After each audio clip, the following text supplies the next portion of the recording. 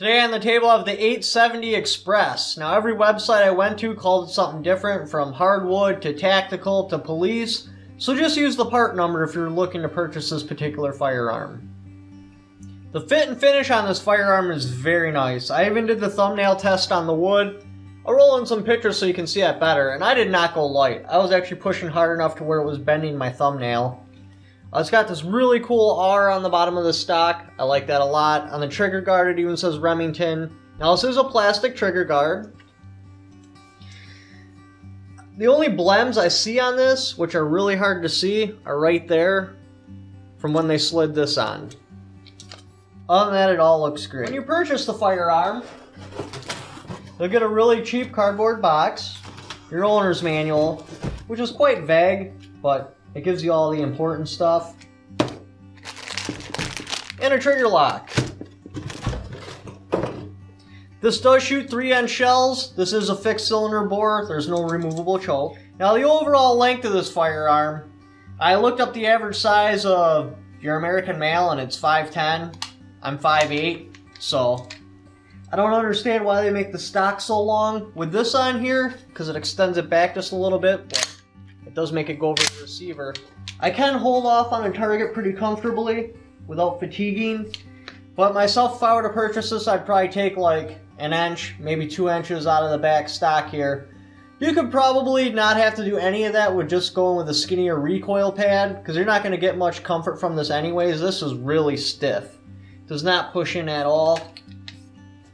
But yeah, even just eliminating the length of this would bring my hand about right here on comfortable standoff position. Your safety, right there. It is in a very nice position. When you come up, your finger's right there, you click it off, transition to your trigger.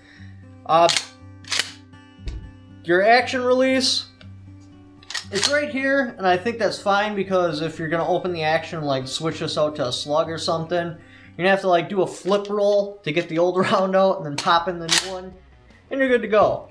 Now this is a steel construction receiver, so you do pay for that in weight. This is right around the 7.5 pound mark, empty.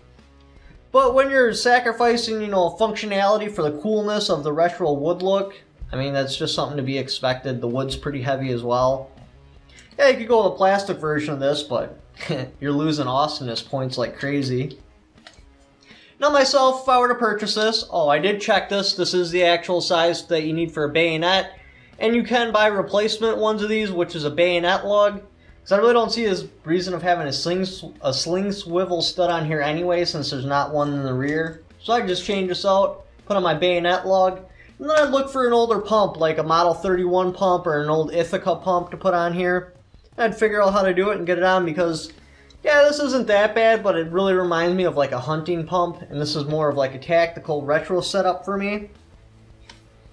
Now your loading gate isn't an open concept like on your Mossbergs, so you got to be careful with this not to let this pinch your thumb. If you go too far in with the round, when you come out, hurts, it'll catch your thumb. But once you get used to it, it's not that big of a deal. Now, would I purchase this firearm? Yes, without a doubt. I think this thing is sweet. I love the fact that it's got a bead sight, because they're insanely fast. I just wind up taking a little bit of length to pull off the stock and call it good. But thanks for watching. Leave in the comments below if you've owned this, how you've customized it, and what do you think about it. Don't forget to subscribe.